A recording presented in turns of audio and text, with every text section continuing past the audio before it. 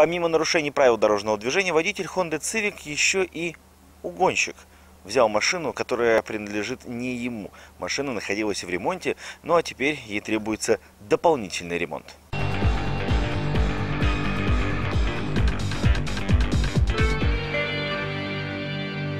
Звонок сотрудника полиции хозяину Хонды и слова в трубке, которые не пожелаешь услышать даже врагу. «Здравствуйте, у вас есть автомобиль Civic с номером 858? Спешу вас огорчить, его у вас больше нет.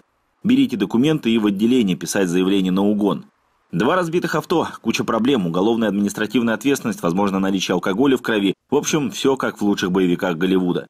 Итак, по порядку. Владелец Цивика оставил свой авто на ремонт и заправку кондиционера в одном автосервисе.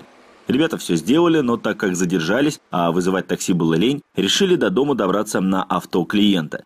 Двигаясь по Океанскому проспекту в сторону горпарка, попали в аварию. Я ехал по этой стороне и резко налево повернули, я не успел затормозить.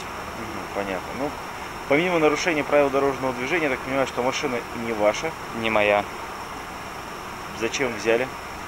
Мне надо было по делам. А машина в ремонте находилась? Да, в ремонте. Что ремонтировали? Кондиционер. Водитель, хозяин машины где? Скорее всего, дома. Оповестили? Скорее всего, конечно. Потому что через начальника автосервиса всем уже рассказали. Как сервис называется? Не могу сказать. Понятно. Начальник приезжал уже?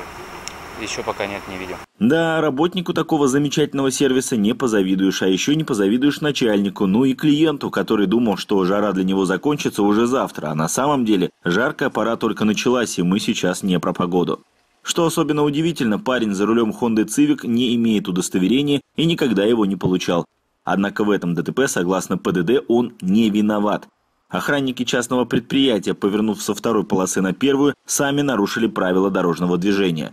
От медосвидетельствования угонщик отказался, ну и что ему терять, ведь не водительская же. Охранникам, которые после столкновения врезались в здание, была оперативно оказана помощь. Оба мужчины поехали в больницу.